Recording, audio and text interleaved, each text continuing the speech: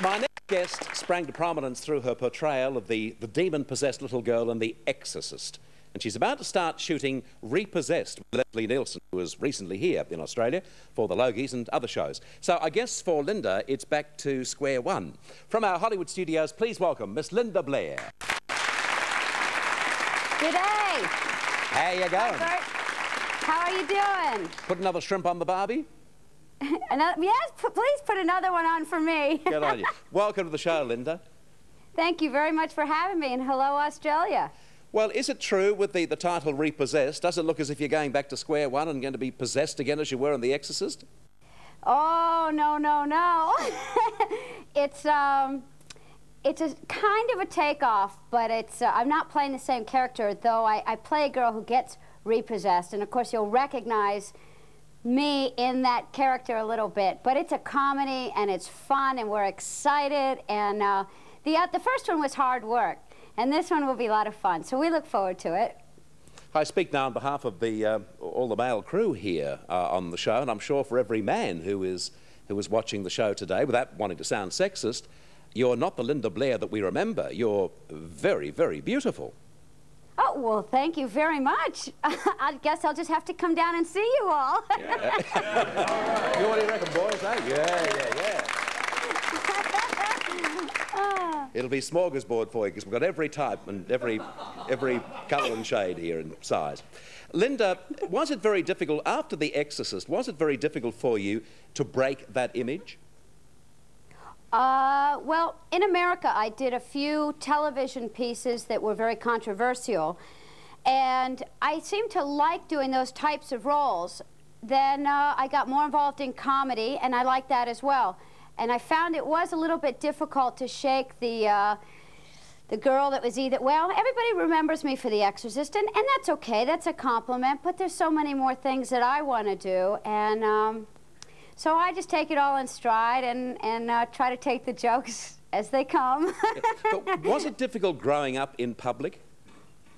Oh, it's real hard, because you're living in a glass bowl, and I think that people don't realize we're all human beings, and we may make mistakes, or we may need to just live life, and sometimes it looks different to people on the outside than what it's really happening on the inside. And yes, it was very difficult. In all that I've read about you, it just seems after that period between The Exorcist and maybe a year or two ago, you might have made some unusual and perhaps wrong career moves. Was that due to bad management?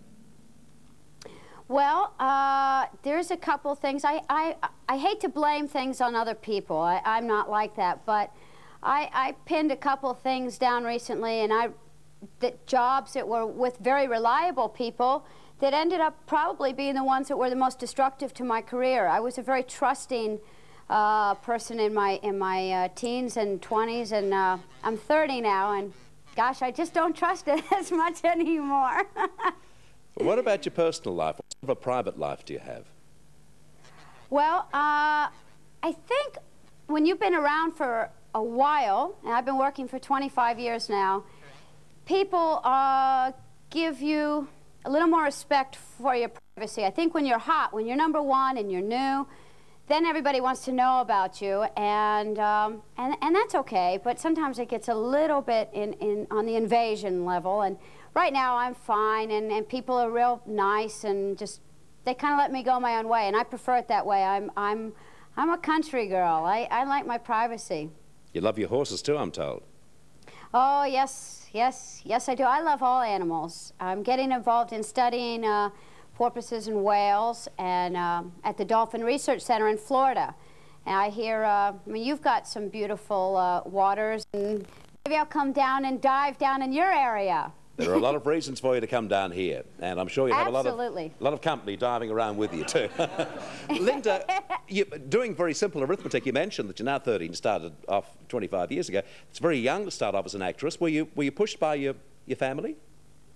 Well, my mother had seen an article in a magazine talking about young kids modeling and doing commercials. So, I don't know, she said I was kind of vivacious. Why, I don't know. And she got myself, my brother, my sister involved, and I kind of stuck with it. work just came my way. I do believe sometimes there is a destiny involved or whatever. I never pursued it because I wanted to. I didn't know I had the interest in it. It just was there all the time. My mother was great. She wasn't a stage mother. She never said I had to. She explained if I saved my money, I could then buy my horses, which I did, and I also wanted to be a veterinarian. I had no idea I would still be involved in the business, but here I am. Do you have any children of your own? No, I don't.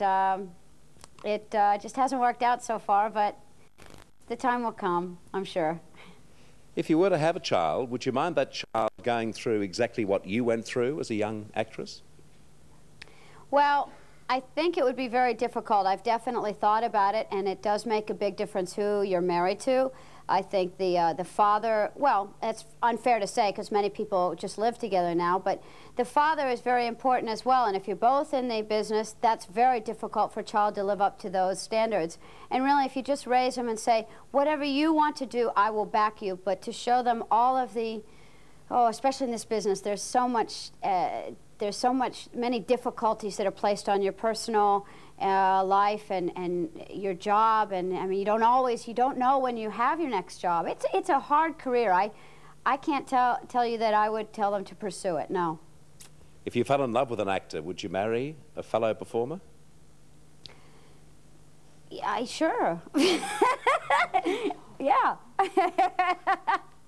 Okay, Australian actors will be lined up outside the plane when it touches down at either Tullamarine or Mascot in Sydney when you get here. Any plans of coming to Australia, Linda? I would love to. There's a movie I did last year with the unknown comic and some other American actors. The unknown comic, he wears a bag on his head. Anyway, we did a film called Up Your Alley, and I know Australia bought it, and I would love to come down and say hi to everyone. I think it's a very beautiful country and wonderful people. My first boyfriend was Australian. What was his name?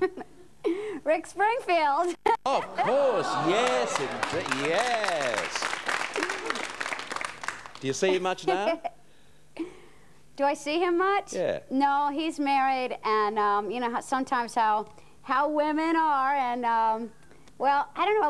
A lot of girlfriends and wives later on sort of find me threatening, and I don't know why. But so I don't always get to see the old boyfriends as much as I'd like to. But he's doing very well. I think he's on with his second child now. Okay, well, if that's the sort of guy you like, I do move in those sort of pop circles. So when you get over here, I'll line up some introductions. There'll be Kamal, Barry Crocker, all of the guys.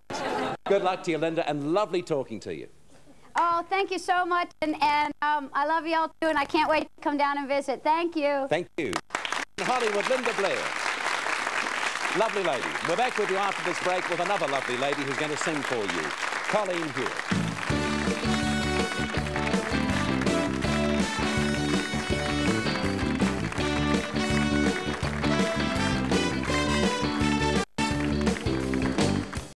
Do do do do.